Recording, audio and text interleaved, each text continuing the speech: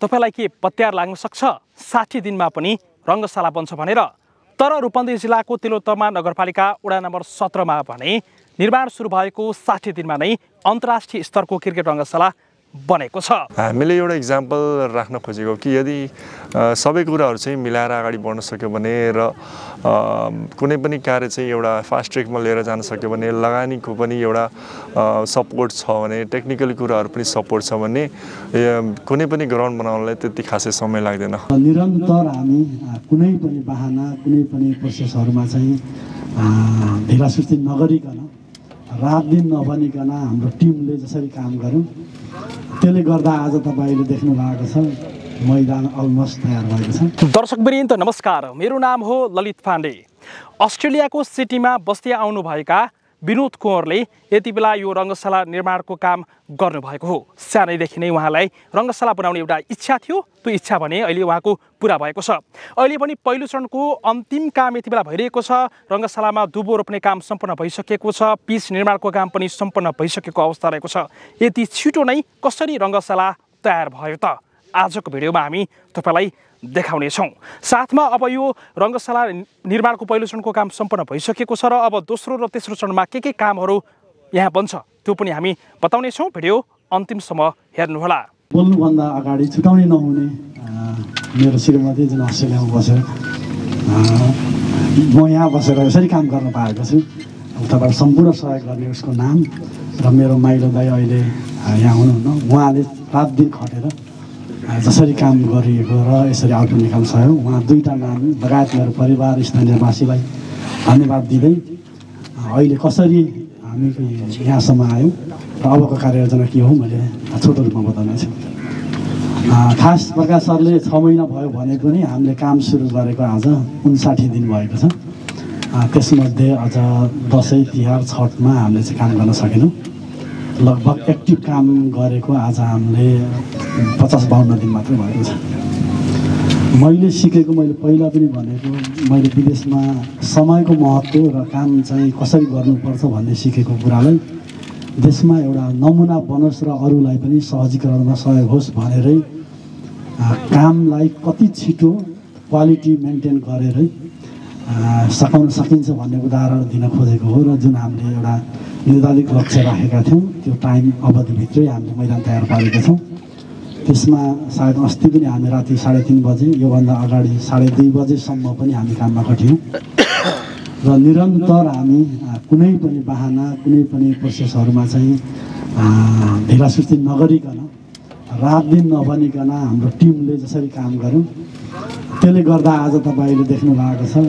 मैदान अलमोस्ट तयार भएको छ। मलाई एकदमै खुसी लाग्ने कुरा के हो भने मैले घोषणा त गरिहालेँ तर 95% मान्छेलाई जस्टिफाई गर्नै गाह्रो, सबैलाई एन्सर दिन पनि सक्ने कुरो भएन। अब यसले चाहिँ स्टेडियम बनाउँछु भनेर यहाँ घडेरी बेच्ने हो कि के गर्ने हो भनेर सबैको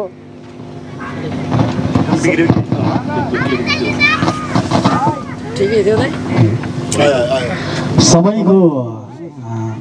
जवाब दिन सक्ने कुरो पनि भएन। इभन यहाँ स्थानीयलाई पनि यो बन्छ भन्ने चाहिँ एउटा जुन एउटा ट्रस्ट थियो त्यो चाहिँ बनेको थिएन।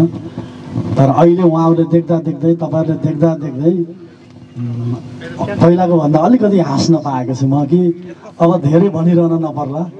यतिको भएपछि क्रिकेट मैदान चाहिँ तयार होला र बाँकी चिजहरू बन्ला भन्ने पहिलो मेरो खुड्किलो भनेको विश्वास दिलाउने थियो। त्यो विश्वास चाहिँ आज अलिकति केही हदसम्म पत्रकार साथीहरूलाई, यहाँको स्थानीय सम्पूर्ण देशवासीहरूलाई मैले केही न केही चाहिँ विश्वास दिलाएँ कि भन्ने कुराले मलाई खुसी लागेको छ। त्यसको लागि हाम्रो टिम सम्पूर्णलाई म धन्यवाद दिन चाहन्छु। र अहिलेसम्म हामीले गरेको भनेको ग्राउन्ड चाहिँ इन्टरनेसनल स्ट्यान्डर्डको, त्यहाँ हुनुपर्ने मापदण्डमा कुनै पनि कमी कमजोरी नराखिकन ग्राउन्डको तयार भइसकेको छ। 7वटा पिच बनाइएको छ र सबै पिचहरूमा ग्रास पनि लाउँदैछौँ। आउटफिल्डको काम पनि लगभग सकिएको छ। स्लोपिङहरू मिलाउनु पर्ने, ड्रेनेजहरू, सिँचाइको लागि सबै कुराहरू, इभन पिचको ड्रेनेजको पनि मिलाएको छ। फेन्सिङको काम पनि हामी सकिसकेका छौँ र हाम्रो चाहिँ टिमको घोषणा भनेको फागुन 1 गतेबाट टुर्नामेन्टको लागि हामी रेडी छौँ राष्ट्रिय खेलकुद परिषदबाट यहाँ आउनु भएको छ जिल्ला क्रिकेट सङ्घ सबैलाई हामी चाहिँ तपाईँहरू टुर्नामेन्ट लिएर आउनुहोस् मैदान तयार छ भनेर मैले चाहिँ जानकारी गराउन चाहन्छु र अबको योजना चाहिँ यो फेज 1 मा भनेका थियौँ हामीले मैदान खास घोषणा अनुसार त वैशाख 1 गते खेल्न लायक मैदान बनाउन सक्नुपर्ने भन्ने घोषणा थियो तर हामी सायद 3-4 महिना अगाडि त्यो कुरालाई चाहिँ सार्थक गर्न सक्षम भएका छौँ र अबको भनेको क्रिकेट बुझ्नेहरूको लागि त धेरै बने जस्तो लाग्छ तर क्रिकेट नबुझ्नेहरूको लागि कहिलेकाहीँ आएर केही बनेको रहेछ बिल्डिङै छैन प्याराफिट पनि छैन क्रिकेट स्टेडियम बन्यो भन्छ भन्ने लाग्छ त्यो चाहिँ उहाँहरूको कमजोरी भन्दा पनि बुझाइ अलिकति क्रिकेटमा नभएर हो त्यसको लागि अब हामी तुरुन्तै माघ 1 गतेबाट यहाँ पेभिलियन चेन्जिङ रुमहरू ड्रेस चेन्जिङ रुमहरू किचनहरू जति चाहिन्छ प्लेयर्सको लागि पेभिलियन त्योको काम सुरु हुन्छ र हामी वैशाखको सायद अन्तिमसम्म त्यसलाई हामी सकाउने तयारीमा छौँ साथसाथै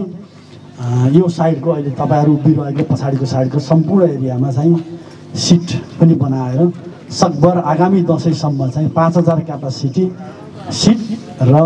अर्को साइडमा चाहिँ माटोले पुरेर तत्कालको लागि चाहिँ 4-5 हजार फेरि टिमको जस्तो घाँस रोपेर लगभग इन्टरनेसनल टुर्नामेन्ट गर्नको लागि चाहिँ दसैँ तिहारको बिचमा हाम्रो साइडबाट चाहिँ तयार हुनेछौँ भन्ने म पनि जानकारी गराउन चाहन्छु र बाँकी हरेक वर्ष 5,000 थप्ने हाम्रो योजना छ त्यो यथावतै छ फ्लड लाइटको हाम्रो योजना छ तर 1-1.5 वर्ष लाग्ला त्यो योजना बाँकी नै छ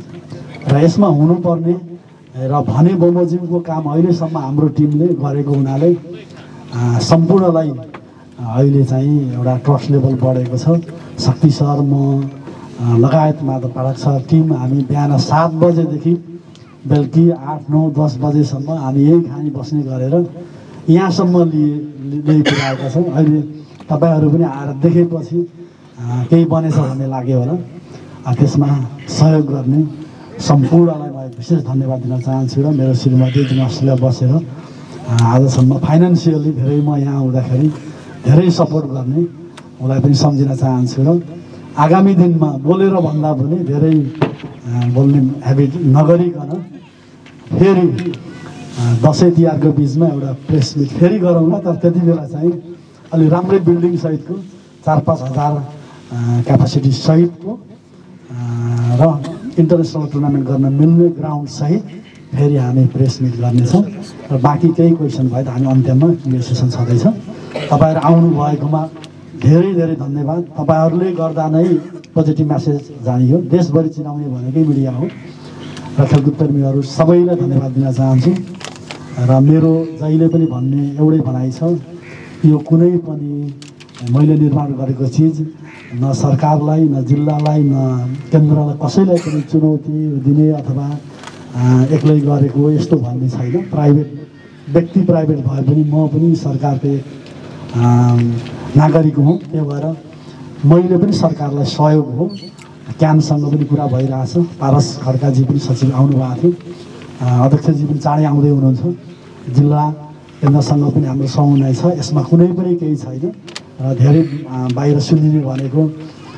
सरकारलाई च्यालेन्ज दिएको छ व्यक्तिले गर्न सक्यो भन्ने कुरा भन्दा पनि हामी सबै मिलेर देशको लागि केही गरौँ र म जस्ता विदेशमा हुने सम्पूर्ण देशमा फर्केर यस्तै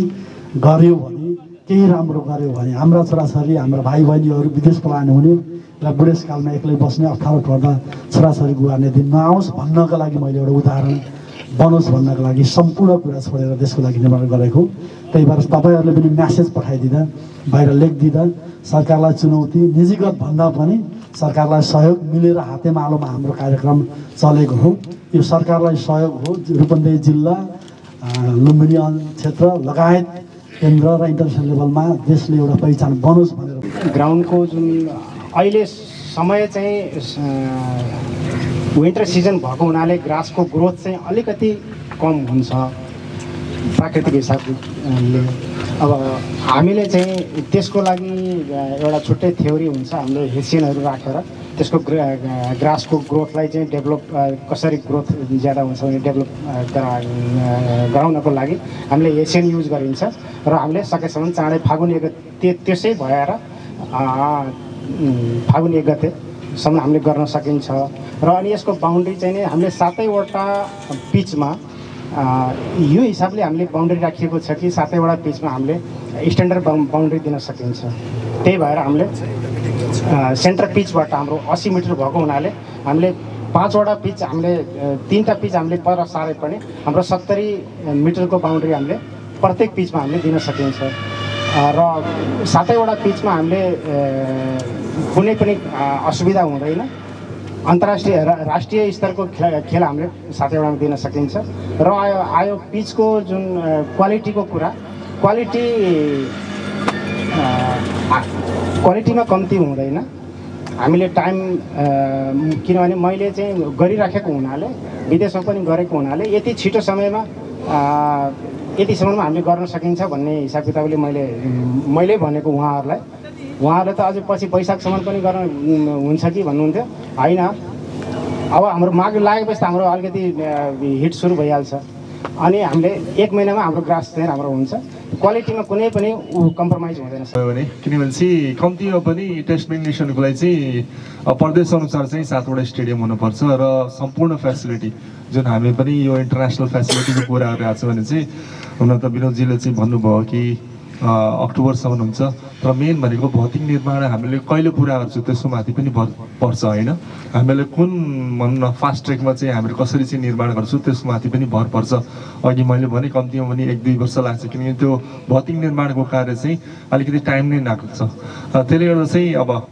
मैले अघि भेन्यूको पनि कुरा गरेको थियो। काठमाडौँ बाहेक सायद रूपन्देही जिल्ला मात्रै हुनेछ जसले चाहिँ 2टा अन्तर्राष्ट्रिय भेन्यू चाहिँ प्राप्त गर्न सक्छ। 2टा स्टेडियम छ हामीसँग र अहिले पनि निर्माणाधीन अवस्थामा छ सिद्धार्थ रङ्गशाला र त्यो पनि अब कम्तीमा पनि 2-3 वर्षभित्र चाहिँ कम्प्लिट हुन सकेको खण्डमा र यो हाम्रो एक्स्ट्राटेक ओभलको जुन एउटा हाम्रो बनिरहेको निर्माणाधीन